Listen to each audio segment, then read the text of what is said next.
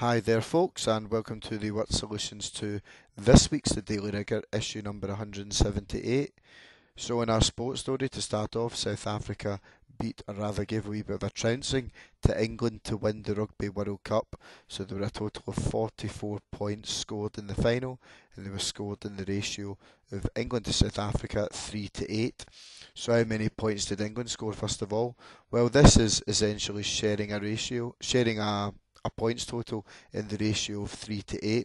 So England have got 3 shares of the total, and South Africa have got 8 shares of the total. So if England have 3 and South Africa have 8, then that means that there's 11 shares in total. So we can add these two ratio components together. So the 11 shares amounts to the total number of points, which is 44.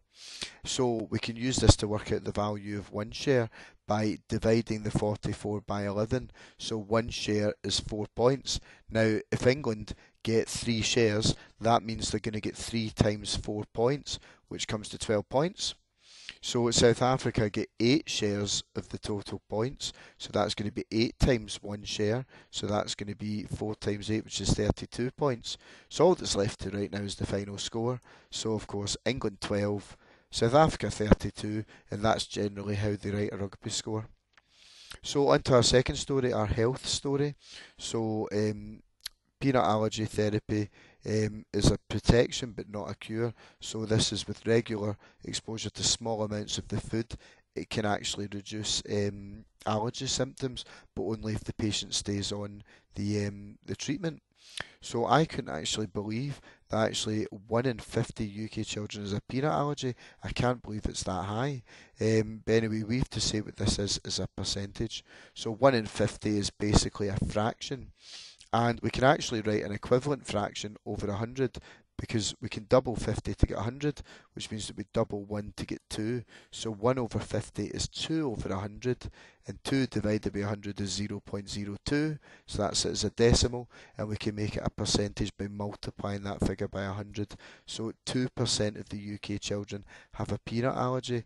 So just watch out if anyone in your class is, and because it can have some really serious consequences, folks. So on to our UK story. So we've got a wee pun here, Brexit meltdown, but that's because the commemorative 50p pieces with the date of the 31st of October stamped on them have to be melted down, and they're going to save that metal for when they have a new Brexit date. So 50p coin is 7 sides, and we're asked first of all what is the name of a 7-sided polygon. So 7-sided shape is a heptagon. So part B, did you know that the UK used to have a 3p coin, and here's a wee picture of it here, and that was until the decimal system came out in 1971, and the 3p coin had 12 sides. So what's the name of a 12-sided polygon? Well, that's actually a dodecagon, so I wonder if you managed to get that. Anyway, part C, in the old system of money, so from your gran and grandpa's day, there used to be 240 pence in every pound before they made it decimal, and it was 100 pence in every pound. But anyway, how many of these 3p pieces used to make up an old pound? Well, basically we want to know how many times 3p goes into 240 pence, so it's going to be a divide, and that's going to come to 83p coins altogether. So in other words, a 3p or a thruppenny, or however it was pronounced, that used to be 1/80th of a pound. Okay, so on to our final story. So Radio Heart Extra Xmas is launched today, and it's going to play Christmas songs 24/7 all the way up until Christmas. So if it played All I Want for Christmas Is You continuously, how many times could the song be played in full on a single day? So we need to kind of convert these units so that they're all the same. Let's start with a week first of all. Let's start with a day, sorry, first of all. So there are 60 seconds in a minute. So this is basically 1 minute expressed in seconds. And there's 60 minutes in an hour. So if we multiply that 60 by 60, this is going to be the number of seconds in 1 hour.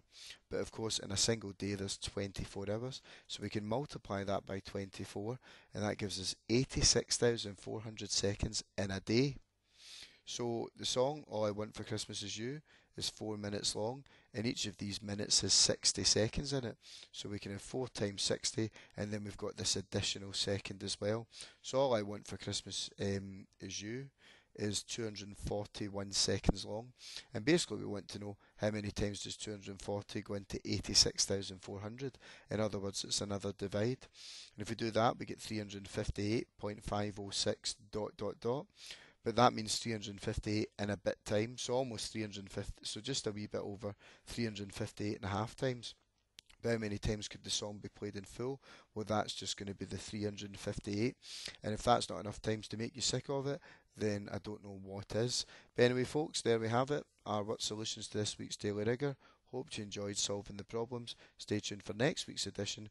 We're going to be looking at more stories from the news of the week and the numbers behind them. But in the meantime, thanks for watching and bye for now.